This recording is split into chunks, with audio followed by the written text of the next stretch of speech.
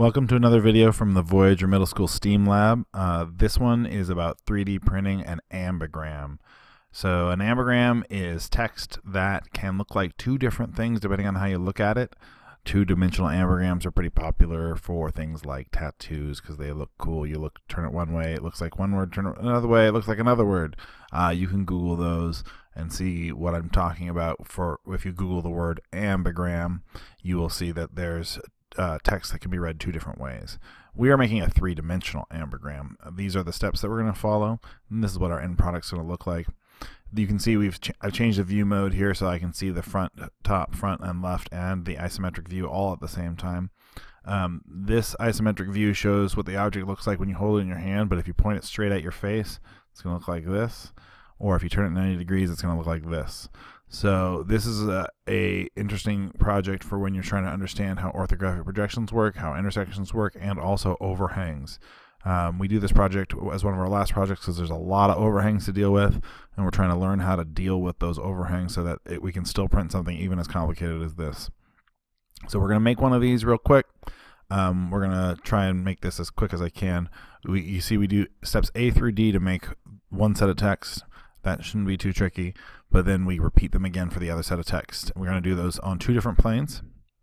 Then we're going to move them so that they overlap, flex them so they're the same length, and then combine by using common. Other programs call this an intersection, but I wouldn't use the intersect tool in SolidWorks. I think what we actually want is a combine and then just switch to common. So I'm going to try and show you how to do all this.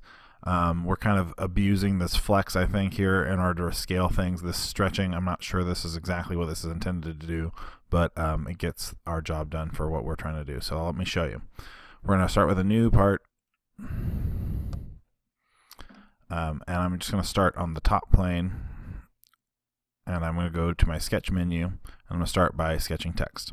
So when you sketch text, it can sketch along a curve, and you can type your text here. I'm going to type the text I want. I recommend all caps. I recommend a non-serifed, thick, bold font because that's going to make for less overhangs. That's also going to make it easier to 3D print. If you use something too spindly, it will not work. But by default, it's going to use the document font, which is some default that I don't really understand. And that's not really good enough for what we're doing. So you're going to uncheck Use Document Font, and you're going to click on where it says Font down here. And you've got your list of fonts. They can be hard to go through. I know which go-tos I like. So I like to pick a font that I know has a very bold or even black version.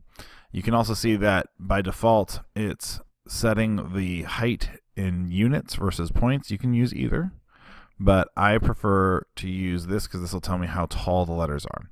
It's important to remember this number because you're going to need it when you repeat. So you got to think about how big it is. It depends on how long your words are as to what sort of number might be appropriate. So there's what I'm going to use. Now, if I extrude this right now, I'll have 5 separate pieces, which is not what I want. So I'm going to use this, which is the spread between the letters, and I can just move them closer until they start to touch. If it's a barely touch, then it's going to be, that's a weak point where it might break. Like this is no good. These don't even touch yet. So it depends on the font you're using, depends on the letters you have. You got to make sure there's overlap. So I'm going to hit the check mark. Once I've got all that, this is text. So I can go back in, I can edit this text right now. But that means I can't do things like get rid of these lines because that wouldn't make any sense. So what I've got to do after I close the font tool is I've got to right click and choose Dissolve Sketch Text. You can only do this if you're inside the sketch. Dissolve Sketch Text. And what happens now is it turned all those letters from text objects into lines. If you've got curves, you can see it adds a ton of nodes along this path. Then I'm going to go to Trim Entities, and I'm going to just draw my lines across what I want to get rid of. You can see there's some overlap here. I'm not going to worry about that. It usually works out okay, but I can't have little parts sticking on the inside. It does have a tendency to confuse SolidWorks as to what's the inside and the outside, but if you force it to, it'll figure it out. I'm not closing this sketch because I'm just going straight into Extrude. So where are we at here? We've sketched it, we've dissolved the text, we've trimmed, now we're extruding. Select the area you want to extrude, help SolidWorks out, and this is the trick. So you wrote down how tall these letters were, right? Because this distance right here needs to be taller than that, because I need to put another set of letters going the opposite way through. So whatever number you have here needs to be taller. It can be much taller. You can imagine now I can have letters going through that way. Check mark. So now I've got one word. I could 3D print this word right now, and it would be kind of cool, but not as cool as if I had a different word going through this direction. So if I look, what plane is that? That looks like that's the top plane. So the front plane is the plane I want to put my next set on. Okay, so I'm going to use the front plane. It's pre-selected, and I'm going to do those steps again, A through D. So I'm going to talk you through it, and we'll see. We're going to go sketch, sketch text. Oh, it didn't seem like I selected my plane. Sorry. Let's try that again. Front plane, sketch text, new text, new word, all caps, uncheck document font, set to the same font. You could set it to a different font, I suppose. I would avoid serifs. I would avoid italics. I would choose something thick. Use the same height probably. Okay. Compress until they are touching. Check mark. Right click, dissolve sketch text, trim the lines I don't want. If you're having a hard time seeing, you could hide your other thing first, hide your other word. Now I'm ready to extrude. Choose the part I want to extrude. This is real important. Check right here. See where it says merge result? Don't want it stuck on here like this. That's not what I'm after. So I'm going to uncheck that button right there. Okay. So what I want is I'm going to put these on top of each other and then I'm going to intersect them. But if I do that right now, I'm going to have a problem. Let me show you. So I'm going to go to analysis preparation and I'm going to move copy bodies. I'm going to move this word lab. If you don't have the button, if you have the button here that says translate rotate, you got to push that button so that you can move it back so that it overlaps. So a very common mistake that my students will make is that they will take this now and they will just intersect them. So if I do that, if I choose common and I say what's common between this and this, I end up with only the first 3 letters of STEAM, but the whole word of lab. So let's undo that. I've got to first make these the same length. So what I can do for that, I'm going to go to the top view here. I'm going to click on the top. If you're not getting straight down, make sure your view is not set to display perspective, unchecked perspective, so you can see it straight down. You can see this one's much shorter than this one, but how much shorter? I'm going to go up here, I'm going to go to commands, and I'm going to search for measure, because measure is hard to find. Measure allows me to measure different things by clicking on them. I can also turn on point to point like this, and I can just click on a point, and I can click on another point, and it will give me a distance. So this is about 102 millimeters, even though it's at some strange angle there.